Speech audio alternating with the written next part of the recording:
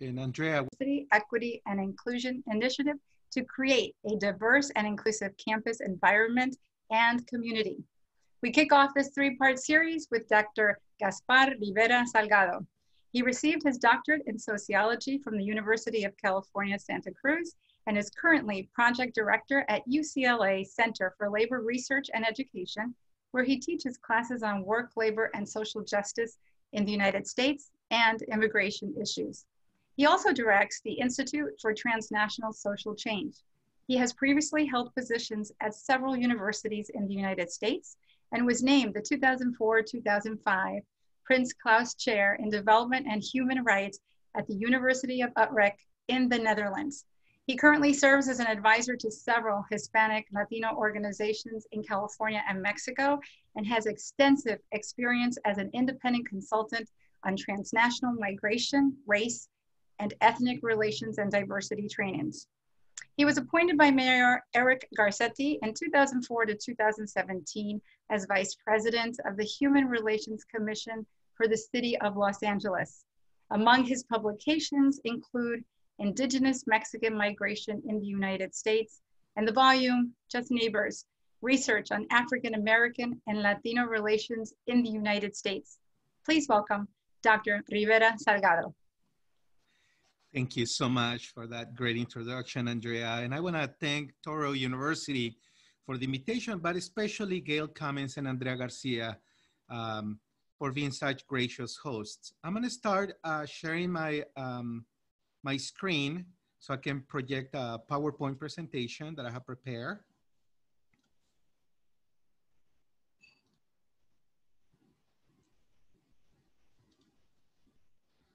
So I have to say that I have a lot of things to share with you all, but I want to have the opportunity to also have some interaction with the participants. I'm going to speak for about 35, 40 minutes so that we can have some time at the end to interact and to actually encourage you to ask questions through the Q&A feature.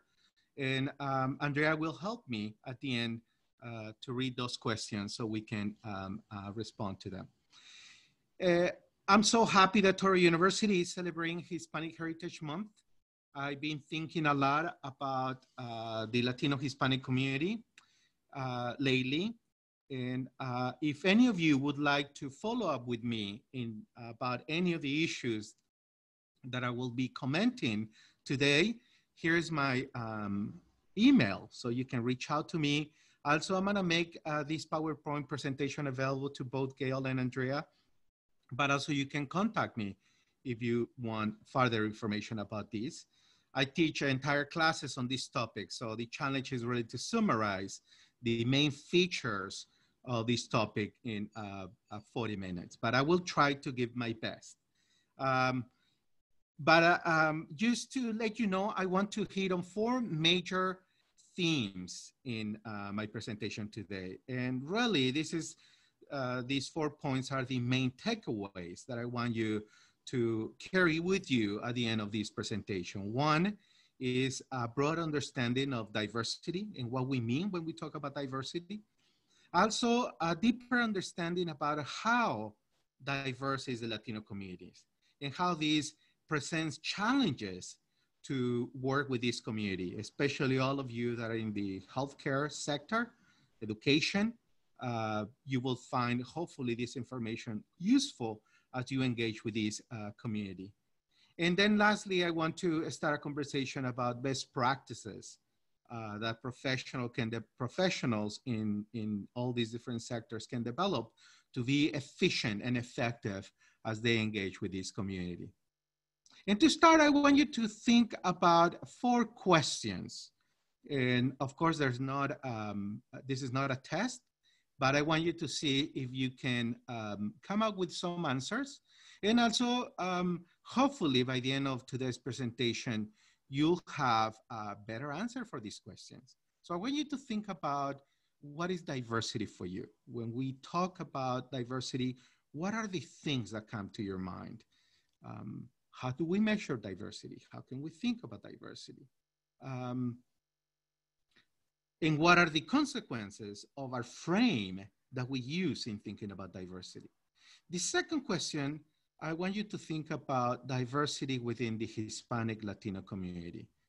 And just a warning about the language that I'm gonna be using. I use Hispanic Latino interchangeably, and also I'm gonna discuss the politics of this term. So hopefully by the end of today's presentation, you'll have your own opinion. And if you're Hispanic Latino, you also would have a stronger opinion about how you identify yourself and why. The third question is about linguistic and racial diversity within the Latino group. So I want you to think whether or not you know the answer to these questions. How many languages are spoken in Mexico? By the end of the presentation, you will be able to know. And also, if you have work in any of rural areas in California, I'm sure you encounter also Mexican migrants who do not speak Spanish or English. So this is the language that some of these migrants speak, Mixtec. So is Mixtec a dialect? What's your answer to that? Before launching into the main theme of our presentation today, I want to acknowledge that we're facing unprecedented times. I'm about to start my quarter here at UCLA online. And I've been hearing a lot about from my students who are really thrown into this crisis mode right now. Not only we are having a national reckoning on race, the movement for Black Lives Matter is active in many cities in the United States, focusing on the long history of racism and police violence in the United States. This is constantly on the news, and I'm sure you've seen protests in your neighborhoods. So the issue of racism is with us every day. And finally, we really need to come to terms with it about its political, economic, and social impact. Also, we're living under global pandemic. The COVID-19 virus is still active. We have reached 33.4 million cases globally. Just in the United States, we have surpassed the 7 million mark. And also, sadly, we have surpassed the 1 million mark of people who have died because of COVID-19. So this is a truly global pandemic. I have family in different parts of Latin America, and in talking to them, all of them are feeling the effects of this global pandemic. And it has created a lot of uncertainty, and definitely has shaped and created different challenges for our social dynamics and for our work and how we take classes and socialize with the people that we love. So let's keep this in mind too. And if it wasn't enough to be having a reckoning on race issues in the United States and dealing with a global pandemic, of course, one of the outcomes of this global pandemic is the economic crisis that we're facing. And one of the key indicators of this economic crisis is the amount of people, over 40 million US residents who have lost their job and have filed for unemployment. We have reached over 20% of unemployment rate. So this is very unprecedented, and everybody is affected by this. So let's acknowledge that as we discuss this topic of Latinos, Hispanics. And lastly, but not least, we're having an election, a very consequential presidential election this coming November. I'm sure all of you are thinking about it. We just had our first presidential debate last night, and it was all over the front page news. So here is the front page news of the New York Times with their analysis about the presidential debate. So I know all of this is weighing on our minds, and I want to really try to focus and see how all these issues about race, the global pandemic, the economic crisis, and the presidential election, how that is shaping the Latino community, but also how our thoughts about the Latino community are shaped by these events, by how we think about race, how we think about the economic paradox. And I want to suggest that there are several critical issues that we need to think when we think about the Hispanic and Latino community. And one issue is that this is a very misunderstood community. And I'll go over those issues. But the main message that I want you to take away, especially living in California, is that the presence of Latino community is the major indicator of a demographic revolution that this country, that our state has experienced in the last 40 years. It started especially in the mid-1960s with the first major immigration reform under the Kennedy-Johnson administration, when the quota system was ended and family reunification was instituted as the main vehicle to allow immigration. That 1965 immigration reform bill opened the floodgates, and the immigration changed dramatically its sources from Europe to both Latin America and Asia. So we have this demographic revolution didn't happen overnight, but especially it started in the 1960s, but it really took off in the 1980s. And Latinos and Hispanics are front and center of this demographic revolution. We're gonna start by looking at some of the major numbers. And I know many of you might be very data-driven, might like numbers, might like some indicators. And so these are some indicators from the census about the size and shape of the Hispanic Latino community. But I want to start with a projection, the official projection of the census about the growth in the next 40 years of the Hispanic Latino community. It is projected by the census that in the year 2060, in 40 years, 28%, almost 1/3 of the entire US population will be of Hispanic Latino origin, reaching over 1 million, 111 million people in the United States will be of Hispanic and Latino origin. But not only that, right now, as we process the annual internal reports for the census, and we're experiencing, and the US government is taking a census actually right now, is every 10 years. It will end collecting this information at the end of October or November, and then we'll have new numbers. But as of right now, the census can tell us that there are 62.3 million Hispanic Latinos in the United States. So they're 19% of the population. And by this census and by the census own recognition, Hispanic Latinos are the largest ethnic racial minority in the United States. So this is interesting. And this is one of the, when I said that the Hispanic Latinos are a very misunderstood population, this is the first one. So the way we conceptualize Latinos and Hispanics are as an ethnic and racial minority.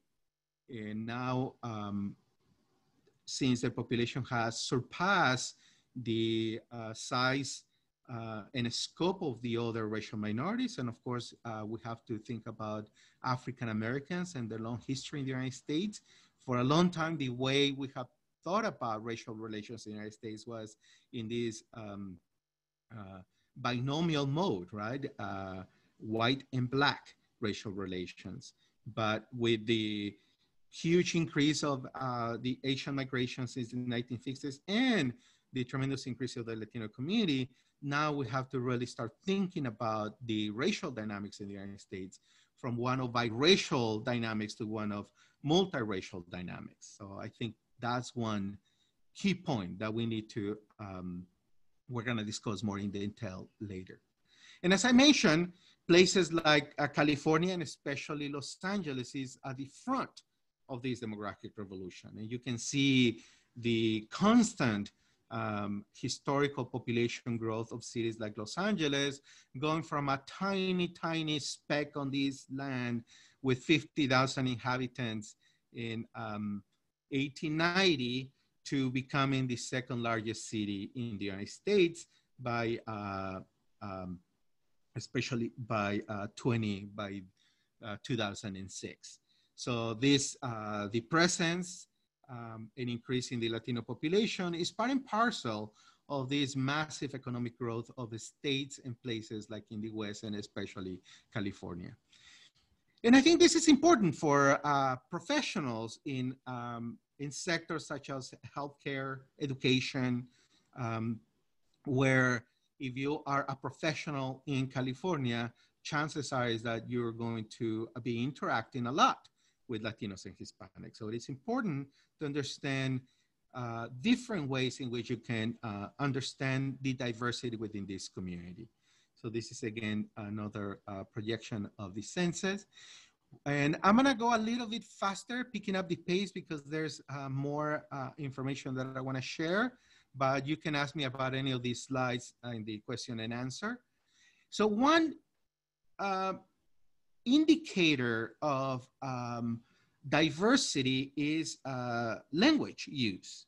And if we hold the projection that in 40 years, Latinos, Hispanics will be almost 1/3 of the country, one of the implications is that a lot of these folks are bilingual.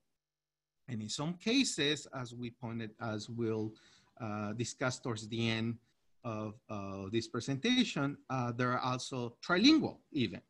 So this will make the United States already, this presence of Latino Hispanics makes the United States the second largest Spanish-speaking country in the world. And in 40 years, it will surpass Mexico because Mexico, that's the largest Spanish-speaking country. The population of Mexico is staying steady at around close to 120 million. So it's not growing that fast. So it's, the United States is in competitions with Mexico to see who's the largest Spanish-speaking country in the world. And as I mentioned, LA, cities like Los Angeles is really at the forefront of this demographic revolution. And one of the sources that we have about how to think, and one of the sources that shapes our mind about how to think about Latino Hispanics is the census. And this is a typical printout from the census information that shapes the way we think about racial and ethnic diversity in the United States. So take a look at this printout about the Los Angeles County population, and you can notice several things. So in the county of Los Angeles, there are a little bit over 10 million people. And let me see if I can choose my, my laser pointer here. Over 10 million people. In the state of California, there are 39.5 million people. If we go by the breakdown of the racial composition of the state, we find out there are two numbers that we need to pay attention here. That if we count the population by just one race, we find out that one number that we get is that the state of California is 70.7% white. And, sorry, the county of Los Angeles, and it mirrors almost exactly the population of the state. However, if we disaggregate these numbers and take out and count only Latinos, because the census picks up on this dual dimension for Latinos and Hispanics, we find out that Latinos by themselves count for 48.6% of the population in Los Angeles and 39.4% of the population in California. So you can see the disparities here, and the white population goes from 70.7% in the county of Los Angeles to 21%. And in the state of California as a whole, the white population, if we disaggregate this data, goes from 71.9% to 36.5%, with 39 of these white residents consider themselves Hispanic Latinos. Why is it that Hispanic Latinos are aggregated with whites? So that's one question that we should ask ourselves. And these are the numbers for cities like Fresno, the same thing.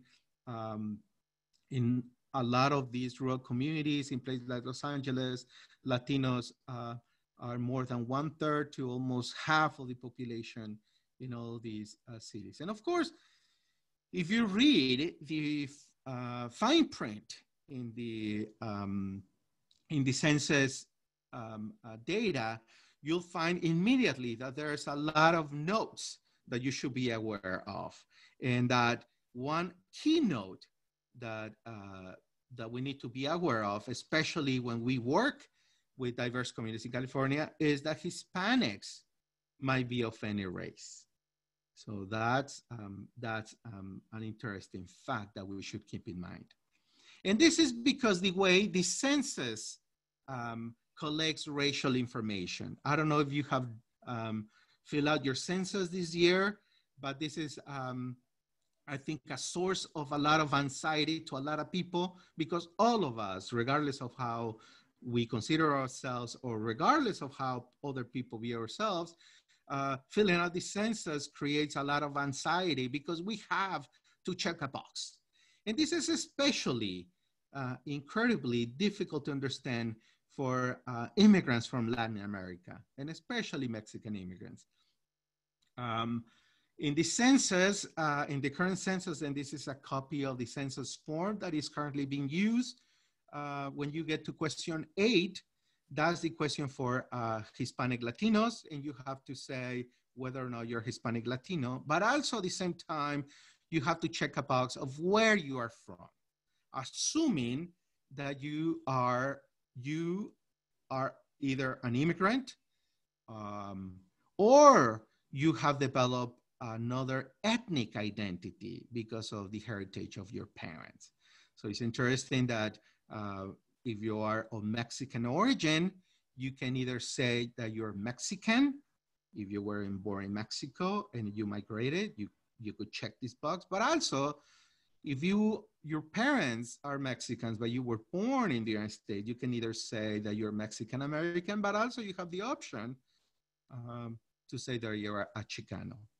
It's interesting that Puerto Ricans are listed here because Puerto Ricans, of course, are US citizens, only that Puerto Rico is not a state, is a commonwealth or a colony, as others would say. And also this is the place where you can have your nationality. So Latinos, Hispanic, the Hispanic Latino question really picks up on the fact if you identify as Hispanic Latino, but also it gives us good information about diversity of Latinos in terms of nationality, your country of origin. And this is how we come up with these numbers that are the traditional ways in which we look at diversity within the Latino Hispanic community. And we know when we break down the numbers that the Mexican origin population is by far the largest of these Latino Hispanics. They're used in the Southern California region, they're 78%.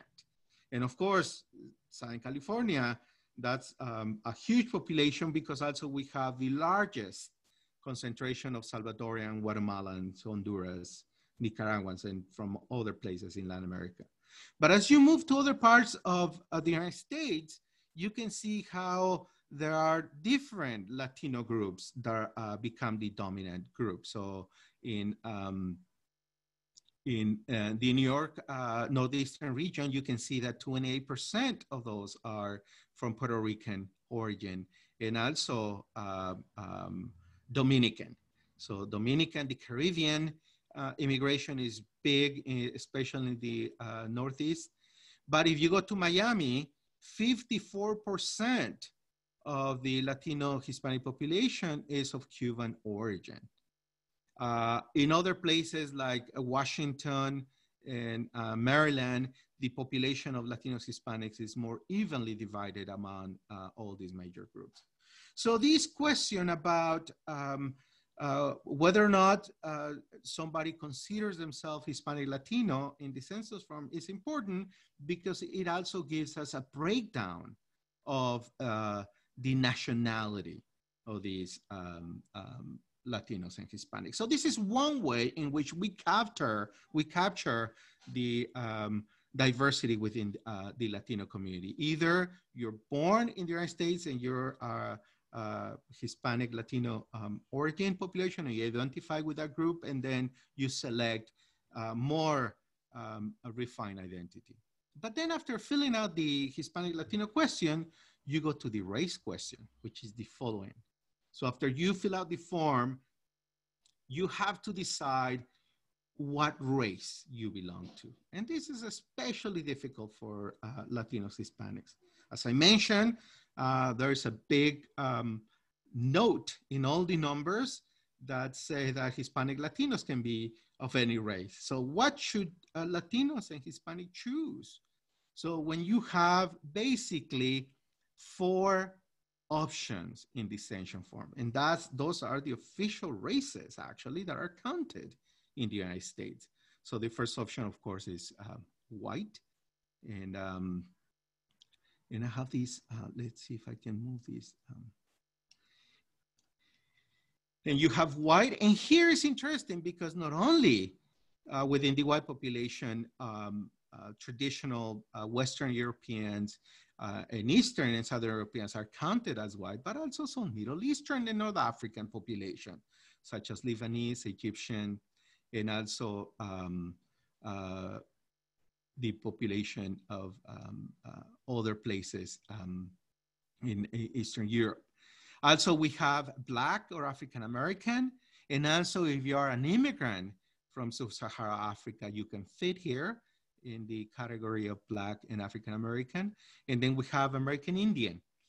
And this year, this American Indian or Alaskan Native category was opened up to be more inclusive and to recognize that also there's a lot of Native populations from Latin America with a big presence in the United States. So they open it up and they give examples that you can check this box as American Indian or Alaskan Native if you are not only enrolled in one of the officially recognized tribes in the United States, such as the Navajo Nation or Blackfeet tribe, but also if you are the descendants of one of the indigenous groups in Latin America, such as the Mayan or the Aztecs. And so this is interesting. But also these Alaskan natives also are counted here. And then we have another very confusing category, which is Asian Americans. And remember how the Latino Hispanic question asks for a nationality, assuming that Hispanic Latino is our ethnic identity, meaning that is a shared social identity shared by members of that group that self-identified as Hispanic Latinos. In the case for Asian Americans, is asking nationality becomes a race. So if you're Asian American, you can be Chinese, Filipino, Asian Indian from India. And also you can be a native of Hawaiian, Samoan, and other Pacific Islanders. So this is kind of the innovation of this census this year. They tried to open up the racial question, but I think it'd be interesting to hear whether or not it helped you this year, this clarification and expansion of racial categories, or it made it more difficult for you.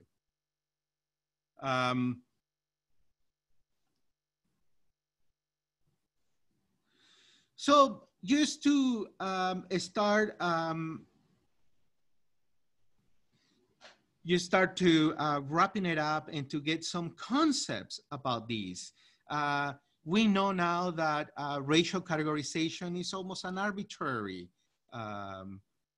decision done by the government. Also, we know that it creates a lot of confusion and anxiety, and this is a special, race is a special difficult issue for Hispanic Latinos.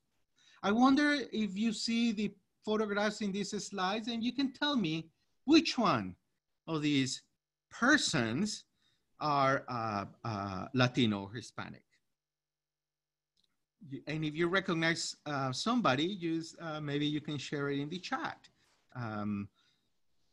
Well, the answer is that all of them are Hispanic Latinos, from Bill Richardson, who's biracial, the son of Anglo and Mexican father, Mexican mother, of course, the famous Latin American Ernesto Che Guevara, born in Argentina, Mariano Rivera, the pitcher of the Yankees, Yalitza Aparicio, Mixtec Indigenous Mexican who was nominated for the Oscar, and even the conquistador Junipero Serra and President of Peru, Alberto Fujimori, would be considered Hispanic Latinos, even though, and as we said, Latinos can be from any race. So here's used to illustrate that that's the case. So how we define race and how racial category shapes our mind is very important. But it's important to note that there's nothing in nature that would allow us to decide who's from what race. It's basically a concept that is created and that is implemented by government officials. In the United States, the Office of Management and Budget that administers the census is the entity that creates changes almost arbitrarily the way we think about race and how we categorize race in the United States. So just in concluding, we need to think that there's a lot of debate about Hispanic Latinos. Not only this is an ethnic group, it is assumed that in the category of Hispanic Latinos was created assuming that these people share a common ancestry, a common origin in one of the places of Latin America. They share cultural traits, they speak one language, but they come from different races. And so you can read about the history of how we came up with the concept of Hispanic Latinos. And this is a wonderful book by Cristina Mora, who teaches sociology at UC Berkeley, who basically gives us the historical account of how the concept of Hispanic Latinos was created in the 1970s by the census. I would argue that how we think about Hispanic Latinos in terms of ethnicity and race has an impact about how to serve this community.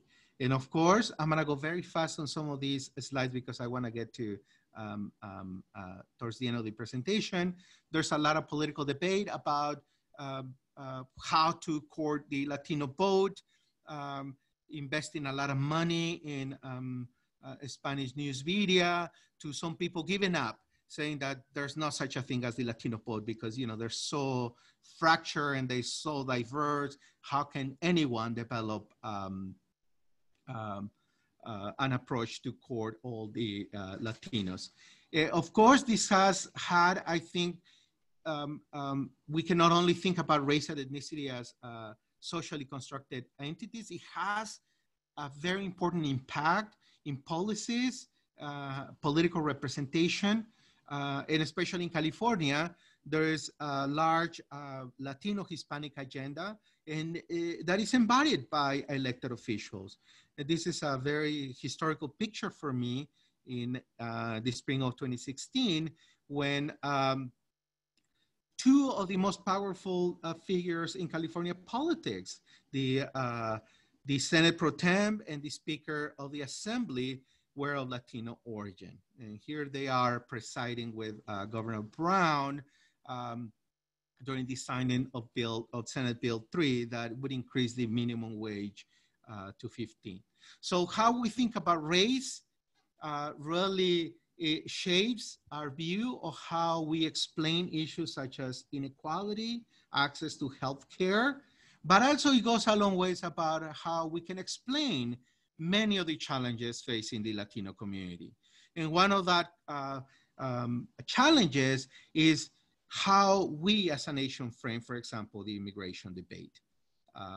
This framing can be in both ways. Either we can have a positive narrative of people who deserve to be helped, who deserve to be supported, or we can have a negative narrative that leads to the development of punitive policies, such as we've seen in the recent history of the immigration debate. And lastly, it is important to start thinking about not only diversity of Latinos and Hispanics in terms of national origin, but also we need to start opening up the box of nationality to inquire more and to be curious about the great diversity that exists underneath that.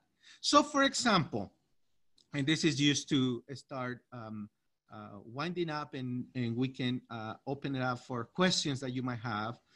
One of the questions that I asked you at the beginning is, how many languages are spoken in Mexico?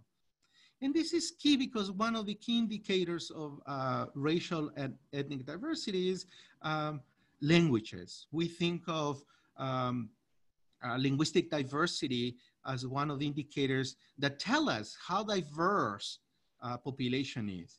And it turns out that Mexico is one of the most diverse places in Latin America.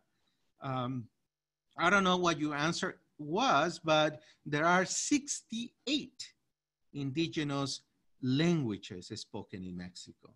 And these indigenous Mexicans are part of the migration that is coming to the United States. And just to conclude, I want you to start thinking also about national origin population and how diverse they are. So if you start being curious, for example, about diversity within the Mexican population, and you Google, for example, how many languages are spoken in Mexico, or the census result, you would find out that close to 21% of the Mexican population self-identifies as indigenous. From here, 7.2 million of these self-identified indigenous speak another language different than Spanish. So one of the results of this is that in serving and in dealing with the Mexican community, you will find out that there's a lot of diversity, linguistic, cultural, and ethnic diversity within this population. And I would say that that's one of the challenges, to start thinking about Latino Hispanics, not as a homogeneous community, but as a highly diverse, linguistically, racial, and ethnic community. And we can discuss a lot of that, and I'm hoping that if you're interested, I can share a lot of research about diversity, not only within Mexico, but for example, the presence of Afro-Latinos, something that sometimes we don't, we take for granted, is the historical fact that more than close to 2/3 of the African diaspora, the people that were enslaved between the 15 and 1800s, went to Latin America. 2/3, and 1/3 came to the United States. So the presence of Afro-Latinos is huge in Latin America. Also, there were close to 20 million indigenous peoples just in the Mesoamerican region. And those people are still with us. And those people are now part of these large exodus of migrants coming to the United States.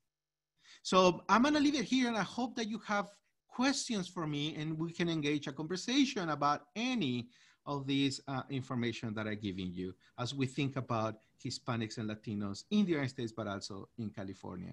Andrea, are there any questions for us? There are. Thank you for that amazing presentation. Very interesting. Thank you. We have a few questions. There was a growth in Latino Hispanic immigration in the 60s and 80s. Can you discuss some of the factors in place that influenced that immigration? Yes, in the 1960s also marked the end of the Bracero program. The Bracero program was a guest worker program that was instituted from 1942 to 1964. It employed close to 5 million Mexican immigrants, and it set the basis actually for further migration of Mexican origin population. Whole industries like agriculture become entirely dependent of this Mexican immigration. In 1965, when the Immigration Origin Act was amended and it allowed for family reunification, Mexican immigrants already were posed to use that to continue migrating. They had jobs and they continued to do that. So family reunification became the main vehicle through which Latinos increased their presence, and especially the Mexican origin population.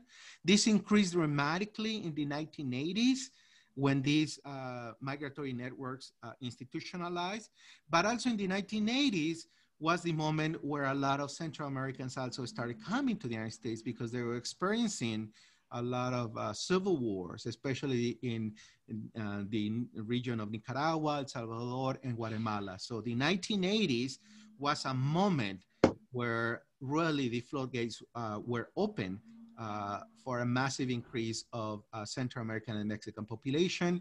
The 1980s are known as the lost decade in countries like Mexico. Mexico was experiencing a huge economic crisis. So that increased the incentives to move to places like California. And of course, California had that impact, and we know the results of these. California implemented in the 1980s some very draconian immigration policies, such as Proposition 187 and other restrictions to immigration. So there were some pull factors, but also pull factors that attracted this massive number of Mexican immigrants. Of course, Latinos and Hispanics have been around places like the Southwest before this region was part of the United States. It was part of the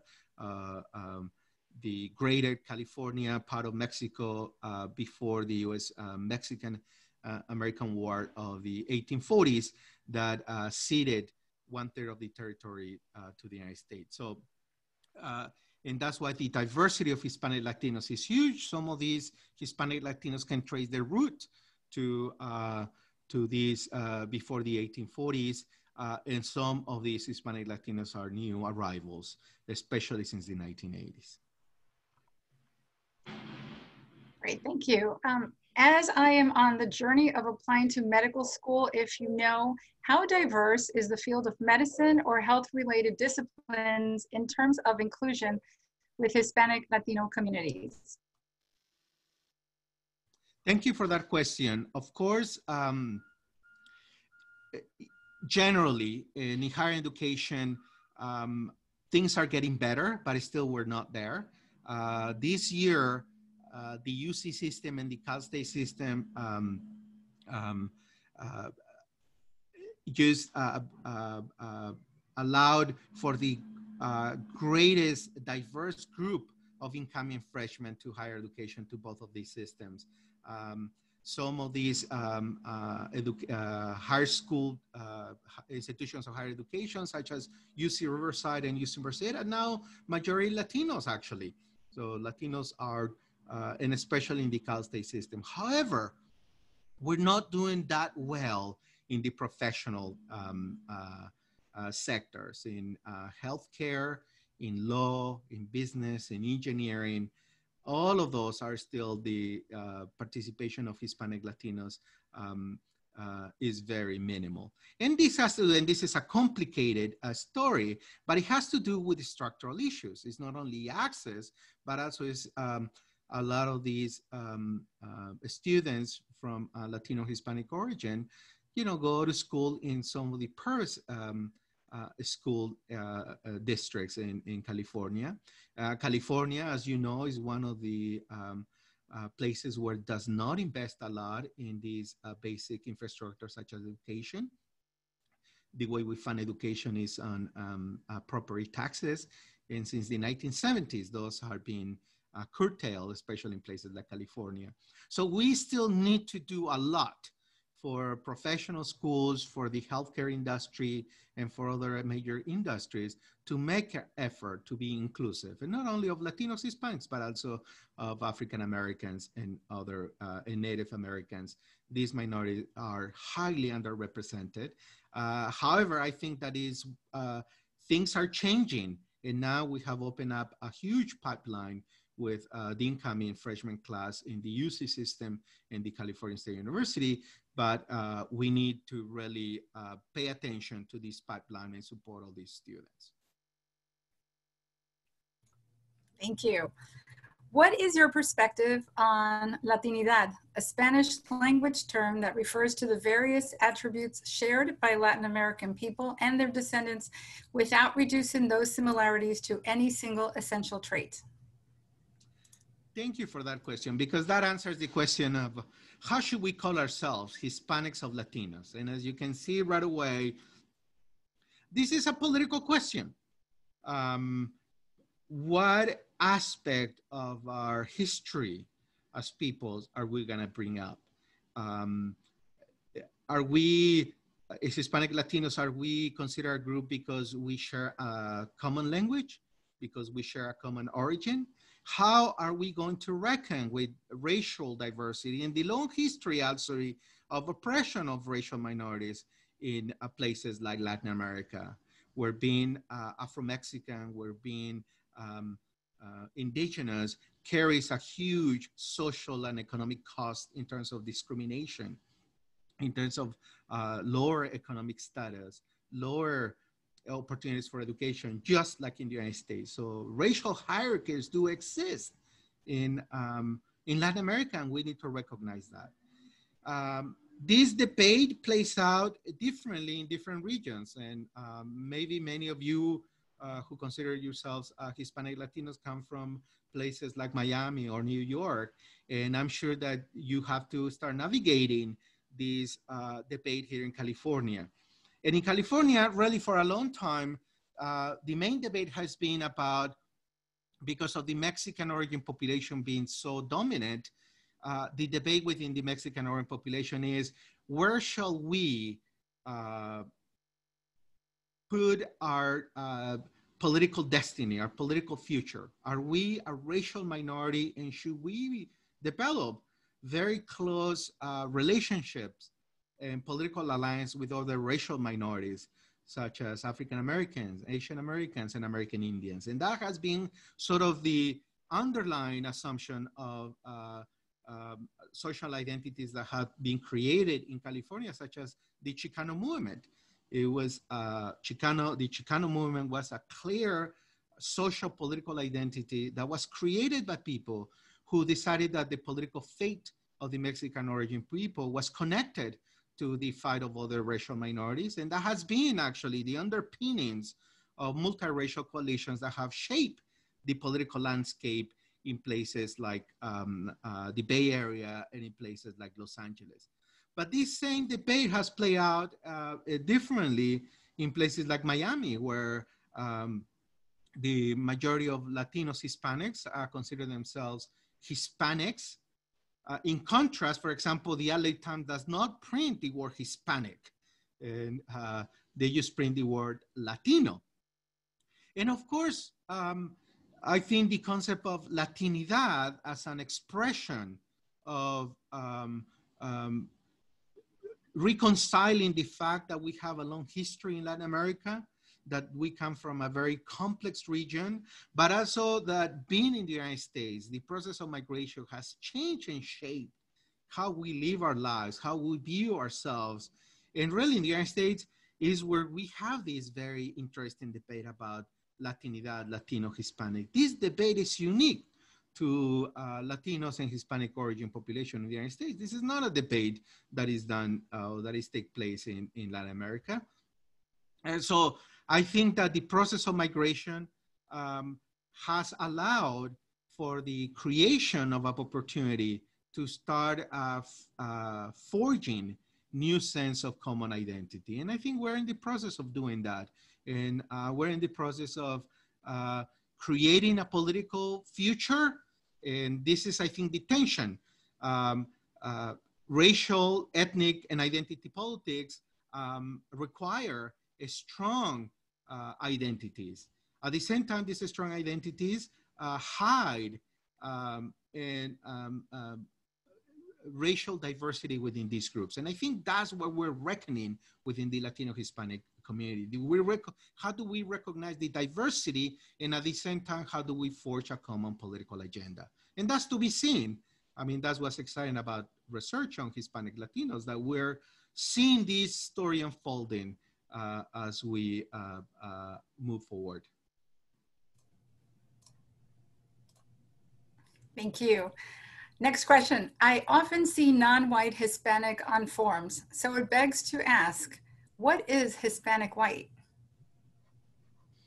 Well, my argument is that racial categories are social creations. And it's interesting that, for example, as I mentioned, in places like Mexico, we have a racial hierarchy, and we have a history of racism, and also we have a history of aspirational whiteness, because it gives you privilege. So just in California, for example, in the 2000 census, Hispanic Latinos chose white in 59% of the cases. So that is interesting. And you wonder, what is that about? What is that racial identity? And I think it's translated into politics.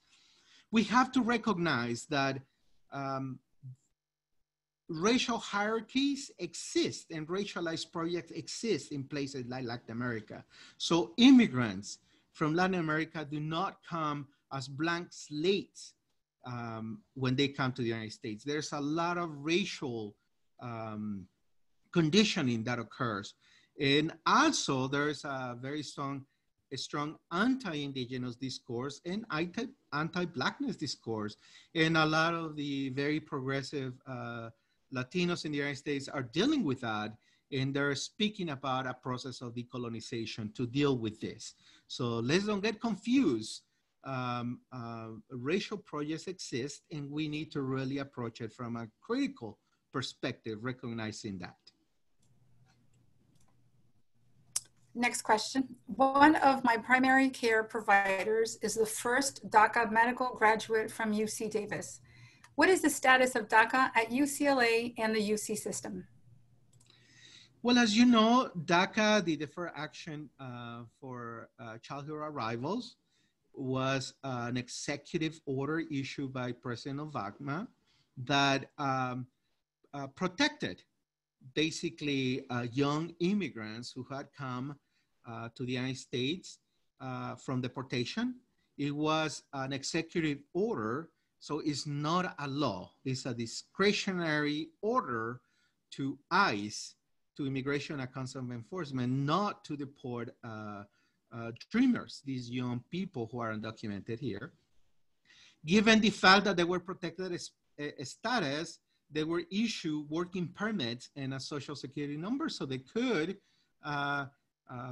gain employment and also get access to some form of financial support. Especially in California, there was support at the state level, and they were allowed then to gain access to higher education. The research that is being done on DACA recipients is that these protected status allow them to really attain incredible educational gains and also economic gains. Their educational and economic opportunities increase dramatically by this executive order. Of course, that's under threat from the very beginning when this executive order was issued. There was a political debate under the current administration. The Trump administration said that he was going to end this protected status, and it's still to be decided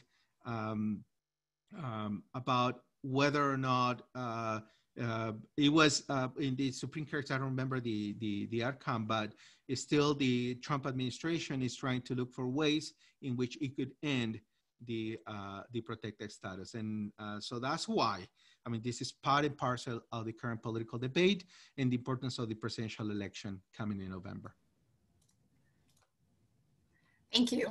We have just a few minutes left. Do you mind answering another question? Of course, go for it. California used to be under the rule of Mexico. How has this history impacted our climate today? Well, you know, it was Mexico gained its independence from Spain in 1821. California was ceded to the United States in 1845. So there were 24 years where California was part of Greater Mexico. I think there's a long history, and I think that shaped sort of the origin of this state. So there were already Californians living here. In 1849, when gold was discovered in California, there was a massive exodus of whites from other parts of the United States, but also an exodus from, you know, other parts of the world. Chinese immigrants came, and also Mexican immigrants. So I think from the very origin, we have to really think about California as pointing out and illustrating all the contradictions of the United States. People were here, Native Americans were here, and Native Americans were displaced and made invisible in this process of conquering the West. So I think we have to acknowledge that long history and the complexity of this history. I think that now, with the big presence of Latino Hispanics, I think that this history cannot be lost. And I think it's an opportunity. And it's a social experiment. How is it that we're going to build social space where people from different parts of the world, from different races, who speak different language can come and prosper and live under and develop a democratic system? And I think that this is a great social experiment, and it's to be seen how we address all the contradictions that we're faced.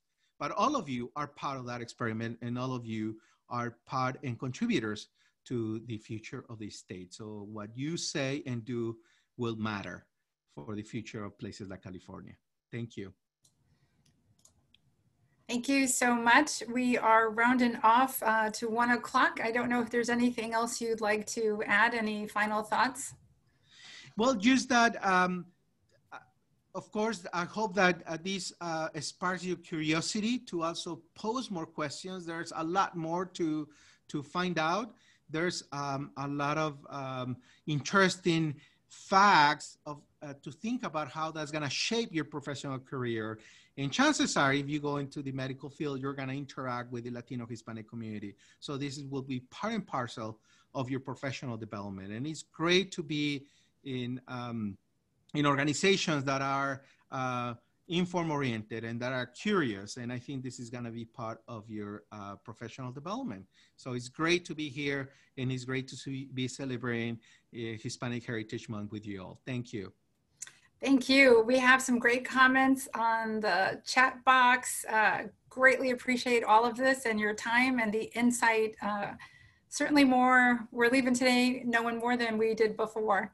And just want to remind everyone that we have at 3:30 today, Latina Education Leader Activists. And our next speaker series is next Wednesday at 12 o'clock. And that is with Dr. Judy Castro. And the topic is don't lose sight of your goal, dream, believe, and act. I thank you. I thank everyone for attending, and have a great day. Thank you.